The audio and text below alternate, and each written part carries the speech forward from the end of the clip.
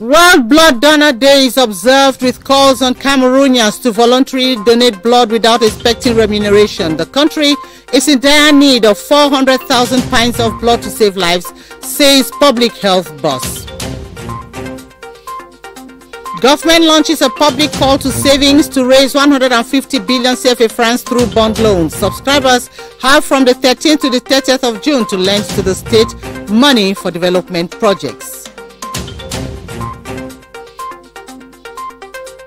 Tributes keep pouring in after the demise of Cameroon's iconic opposition leader John Frondi. Politicians and diplomats across the globe are amongst the latest to extend their heartfelt condolences to the bereaved family, and those are top stories. Good evening and thanks for joining us on this edition of the 7:30 News. With me, Gladys Tata. World Blood Donor Day has been celebrated today in Cameroon under the theme Give Blood, Give Plasma, Share Life, Share Often. On the occasion, tents were erected at the Wada Sports Complex here in the nation's capital for voluntary donors to donate blood and fill national needs, estimated at 400,000 pints each year. Public Health Minister Manauda Malashi called on Cameroonians to become voluntary and non-remunerated blood donors to save lives. Details with Beatrice Ngom. Blood is a medication indispensable during treatment, and its scarcity in hospital can be life-threatening to persons in need. As a medical doctor, I know how blood helps to save life. So I came here to donate voluntarily my blood to show the example. And so these blood donors have lived and heard testimonies of men, women and children dying for lack of blood, and have yielded to the call from the National Blood Transfusion Service to voluntarily donate blood. The population requires about 400,000 units of blood every year, and in 2022 we collected 147,034 pints, about 36% collected, so we still have a huge gap.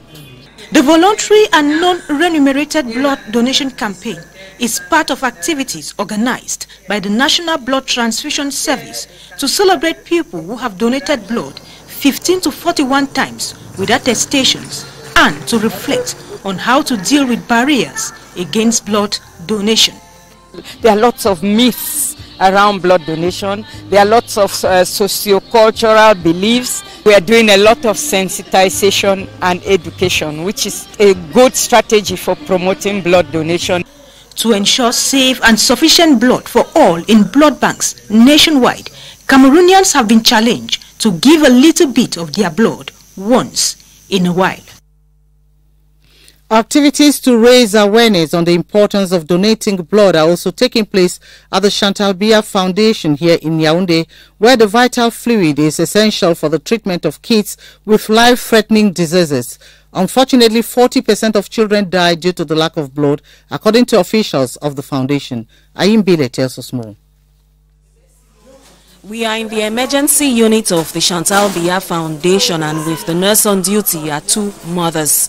Their babies both have severe anemia, and while one is already receiving a blood transfusion, the second is being prepared for the procedure.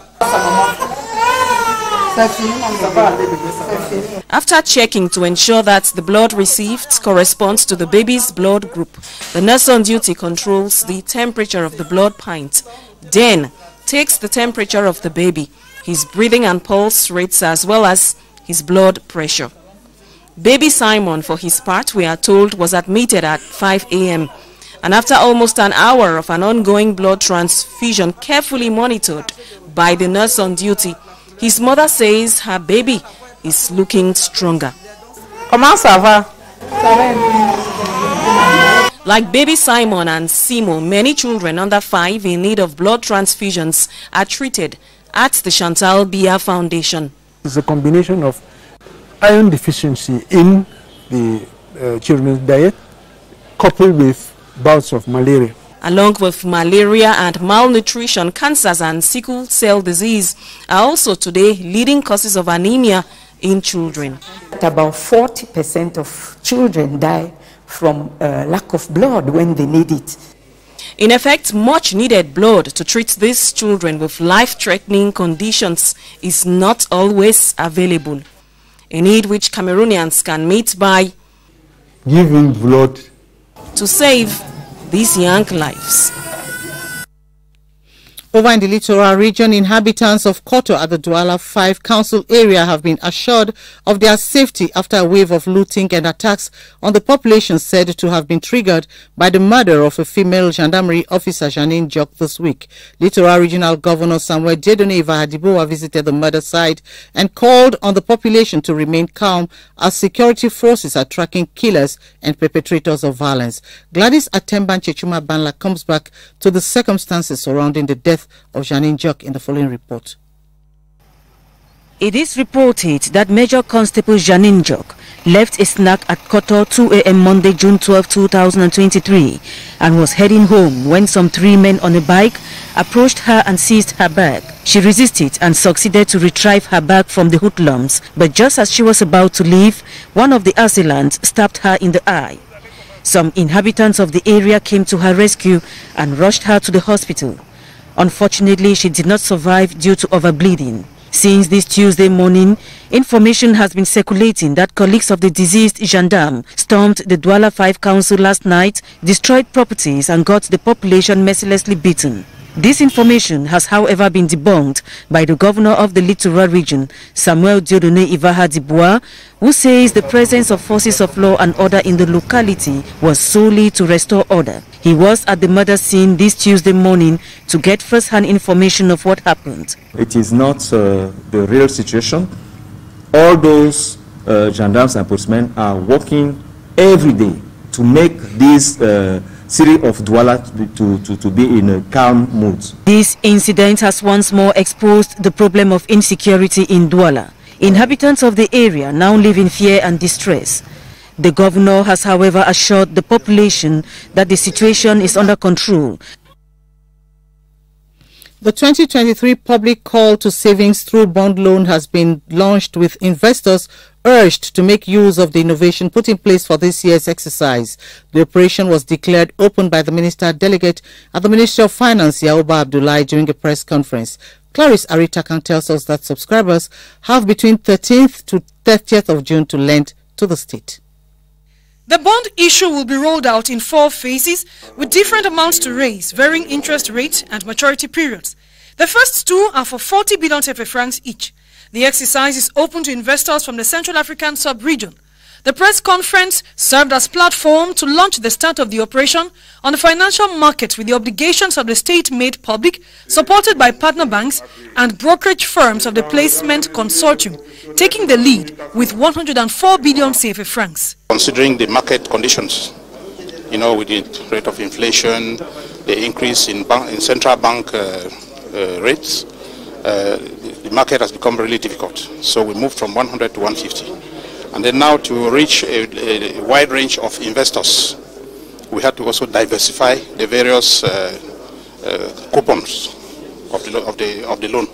The bulk of the funds will go into sectors identified as priority for Cameroon's development agenda, included our water and energy, transport, public works, and the reconstruction of crisis-hit regions. We have always met our target, so I don't think there's any reason why we should not meet the target now. We have a very good signature. We have been in the market since 2010. We have never defaulted. So we have a lot of operations that are in the pipe.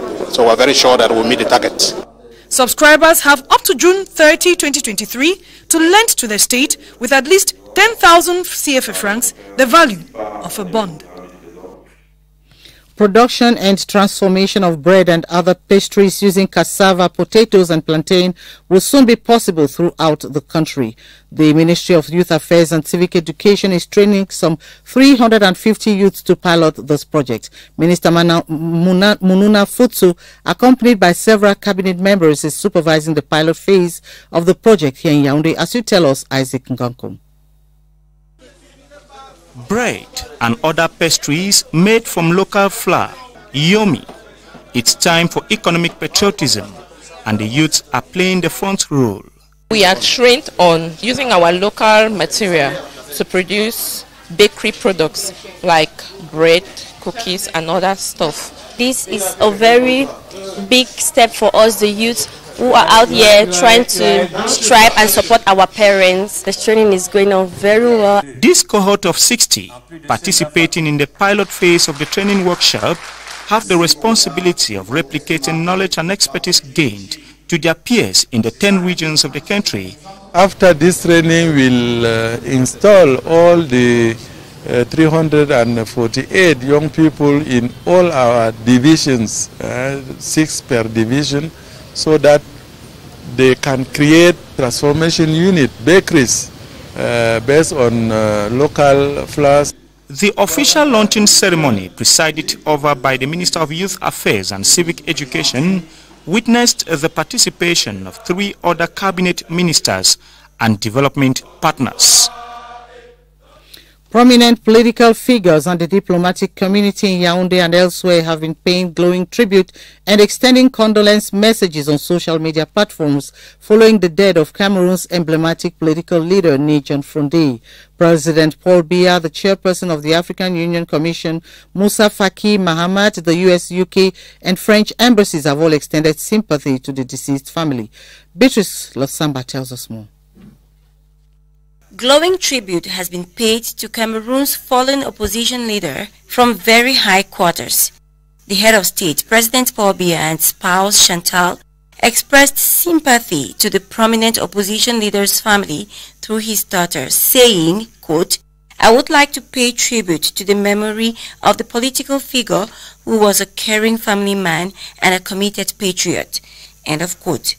A prominent political figure, the chairperson of the African Union Commission, Moussa Faki, tweeted, "I was saddened to hear of the passing of John Fronde, a leading national political leader in Cameroon, member of the African Union High-Level Panel on Illicit Financial Flows.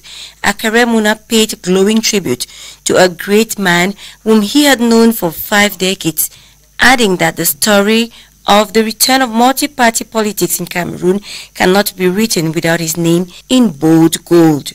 He took on Twitter to mention his grief. The UK Cameroon Facebook page messaged that the national chairman of the SDF will be remembered for his historic contributions to multi-party politics in Cameroon, while the US Embassy in Yaoundé acknowledged significant contributions the founder and chairman of the SDF made in promoting multi-party democracy in the country. The French Embassy describes John Fronde as a vibrant defender of multipartyism and fervent advocate of peace in the northwest and southwest regions. Political leaders have poured their hearts in messages on social media. Kilian Dantefo, an exceptional class senior journalist, to talk about some of the outstanding qualities of the late national president of the Social Democratic Front, John Fronde. Good evening, Kilian. Good evening to you, Gladys. Good evening to all our viewers. Let's begin by looking at John Fronde as a statesman. Yes, Gladys, Williams Shakespeare, acclaimed over the centuries as the greatest English writer, says in Julius Caesar, one of his most popular plays, "I come to bury Caesar, not to mourn him. The evil that men do lives after them. The good is oft interred with their bones." We are on this set today to press John Fronde, late Social Democratic Front SDF national chairman, because he did no evil and his good will not be buried with his bones. Gladys, did you ask me to talk about John Fronde as a statesman? Yes, he is beyond that. The chairman, as he was fondly called even by the President of the Republic, was a statesman, astute politician, peacemaker, respecter of Republican institutions, and an outstanding patriot. As a statesman, John Fronde was a virtuous man with a high sense of justice and wisdom. This explains why he was a socialist democratic person, preaching by example the philosophy of the greatest good for the greatest majority. As a statesman, Chairman Fronde incarnated dignity, generosity, magnanimity. He commanded respect from the conception of his ideas to their verbal and gestural expression. This earned him VIP invitations, receptions, and treatment in national and international events. The President of the Republic of Cameroon, His Excellency Paul Biya, has been one of the first personalities officially to express regret on his demise and to send condolence message to the bereaved family. 3 out of the 5 permanent members of the United Nations Organization, the United States of America, Great Britain, and France, have equally also officially expressed messages of condolence. We don't need to belabor his generosity and magnanimity, which is a public testimony. But we can not fail here, Gladys, to highlight that as a statesman, John Frundi never changed his political beliefs in a quest for any political career.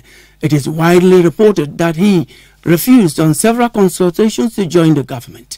That does not validate his social democracy agenda, but allowed his party members to hold positions of responsibility in government as citizens of the Republic.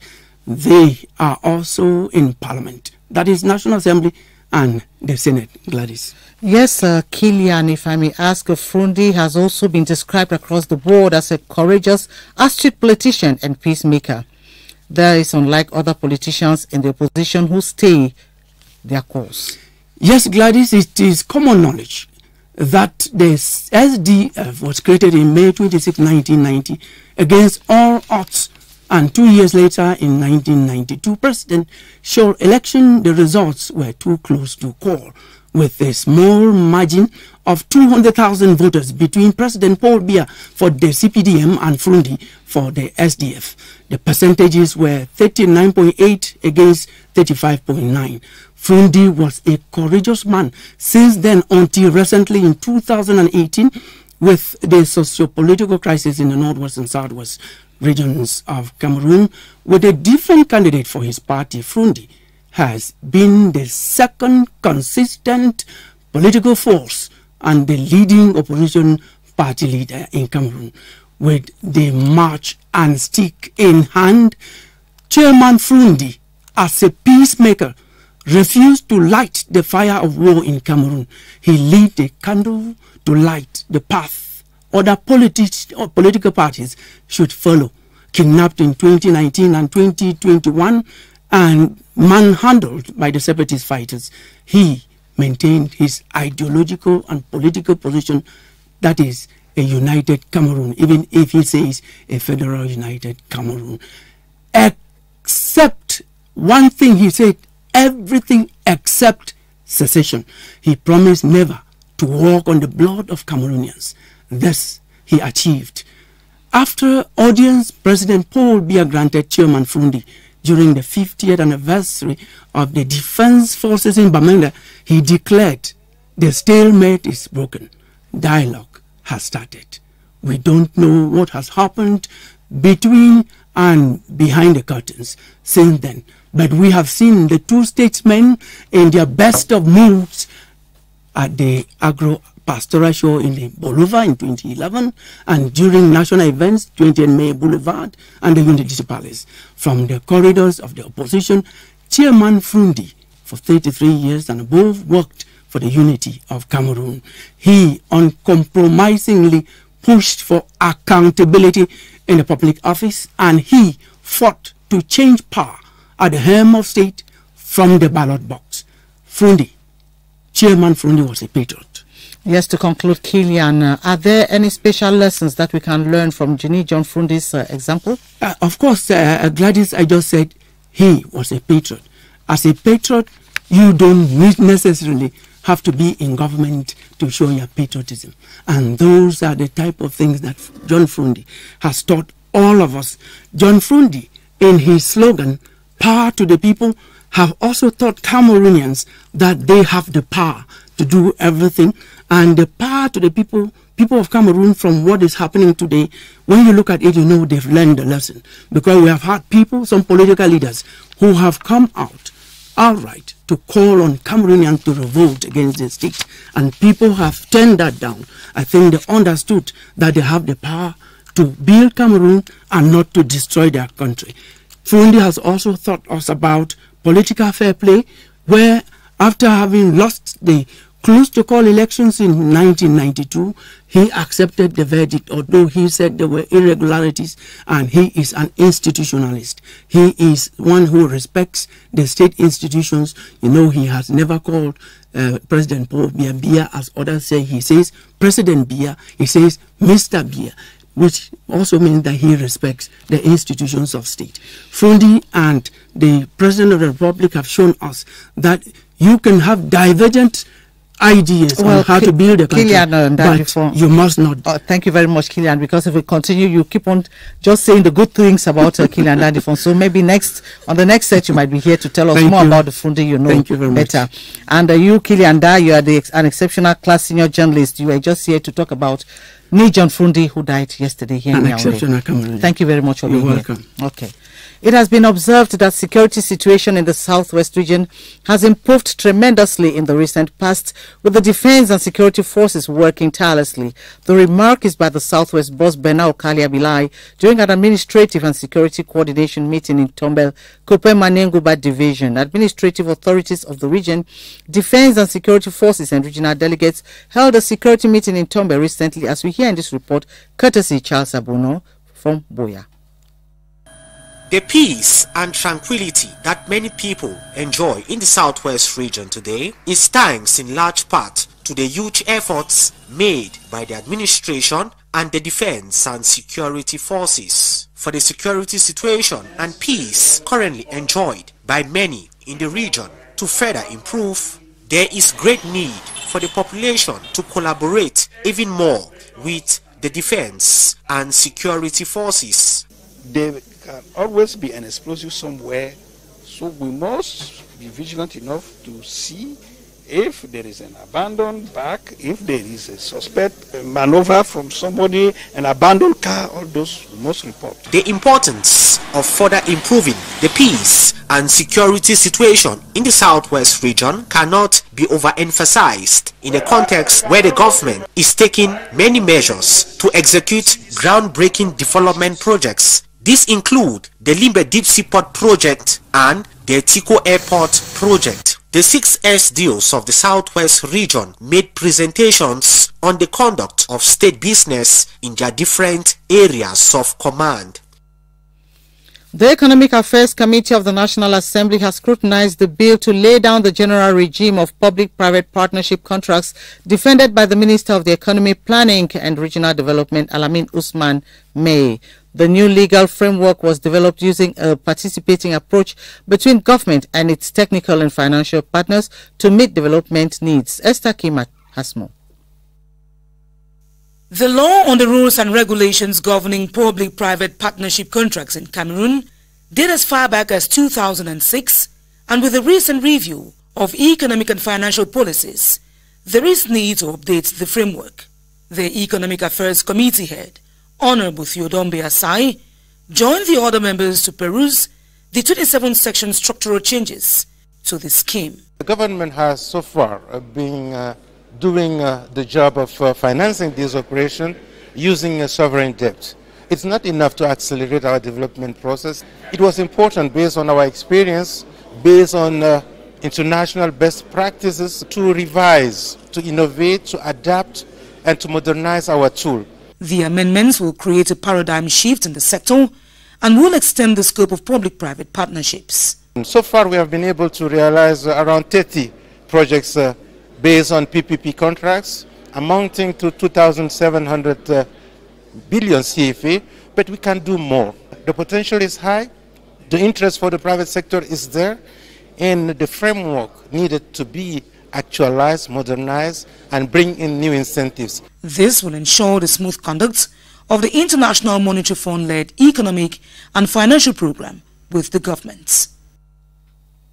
The outgoing Korean ambassador to Cameroon, Kim Jong-un, has been raised to the rank of Grand Officer of the National Order of Valor. The distinction was handed to him last night in Yaoundé by External Relations boss Mbela Mbela and to the head of the European Union delegation to Cameroon, Philippe Van Damme. Charles Ebune has more. Estimated at roughly 200 billion CFA francs today, the trade volume between Cameroon and South Korea makes Seoul to be Yaoundé's 5th commercial partner. The Asian giant stands out as a key partner in the betterment of the quality of life in Cameroon, especially in the health sector, with the construction of the Yaoundé Emergency Center and a modern hospital in Garoua, estimated singularly at roughly 30 billion CFA francs as clear examples. To honor such a strategic partner, a state dinner is held at the Yaoundé Hilton to officially bid farewell to the outgoing Korean ambassador, extraordinary and plenipotentiary to Cameroon, Kim Jong-un. Attended by at least 5 cabinet members, including finance, economy, transport, and women empowerment ministers, the ambassador is raised to the rank of Grand Officer of the National Order of Valor on behalf of the head of state, President Paul Biya, by the Minister of External Relations, Mbela Mbela.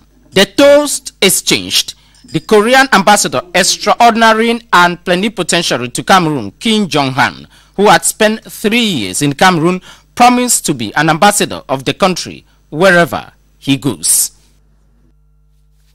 The 11th session of the International Labour Conference has begun in Geneva, Switzerland, with delegates from all over the world, including 20 heads of state and governments participating. The theme of the conference is social justice for all. Cameroon is represented at the high-level conference by the Minister of Labour and Social Security, Gregoire Ouna.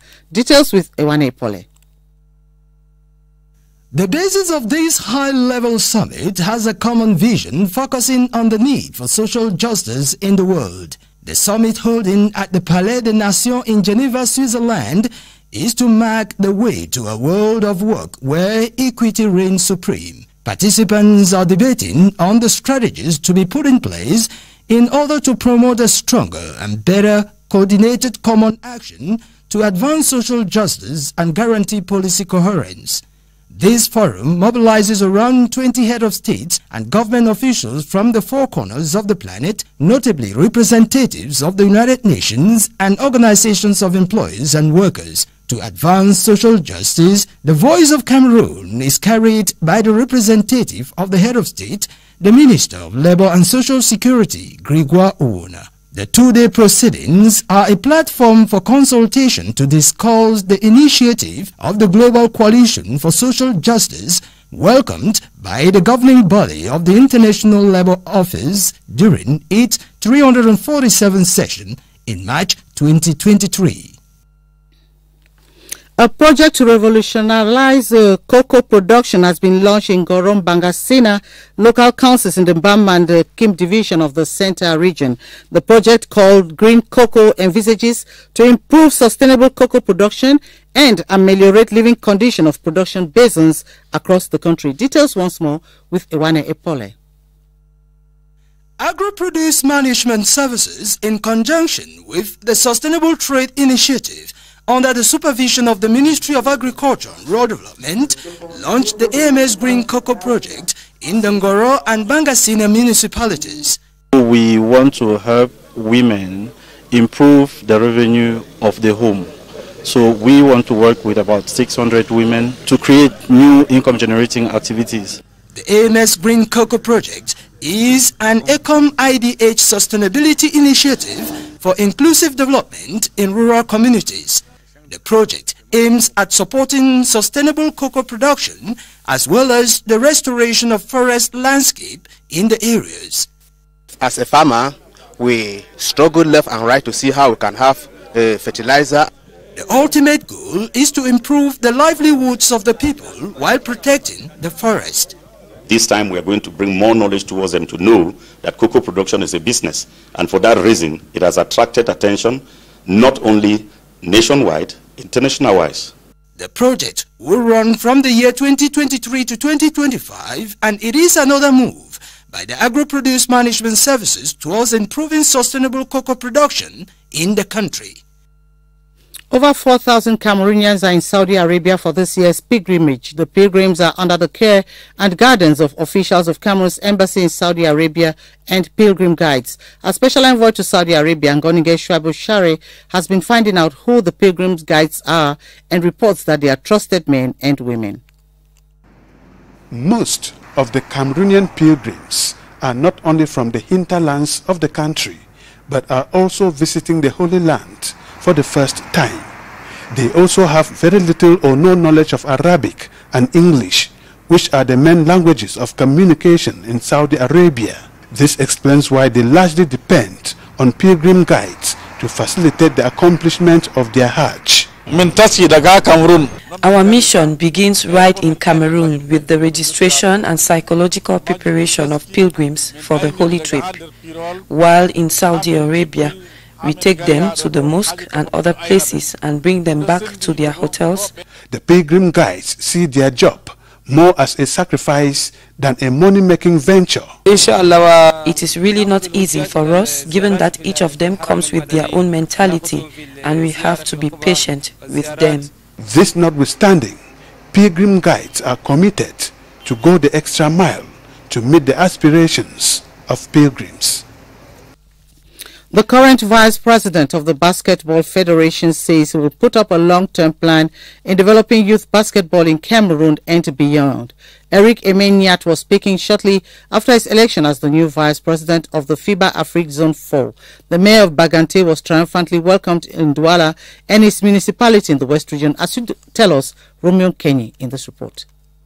Arriving Douala from Maputo, Mozambique, where he was voted new FIBA Africa Zone 4 president, Eric Emeniat told the public that he will immediately get to work developing basketball in all 8 countries that make up Zone 4. The Nzuimantu Academy Sports president, also mayor of Bagante, was received as a hero in his municipality, west region of the country. I'm happy to share my joy with them today. Now it's time to work. For the next 4 years, the current vice president of the Cameroon Basketball Federation, who also doubles as FIBA Africa Zone 4 president, entails making youth basketball a priority in Cameroon and beyond. We now have to work, especially making sure that basketball is being played all around the zone, making sure that we level up all the teams so that they can participate to all the international events. Eric Emeniat, age 49, was elected last June 8 during the 18th FIBA Africa General Assembly. That's how we saw the 7:30 edition this evening. Thanks for watching. You'll be in the company of Adel Bala at 8:30. So why not take the rendezvous tomorrow at 7:30? I'll be on the set, God willing. Until then, it's bye from all of us on the 7:30 crew. Good night.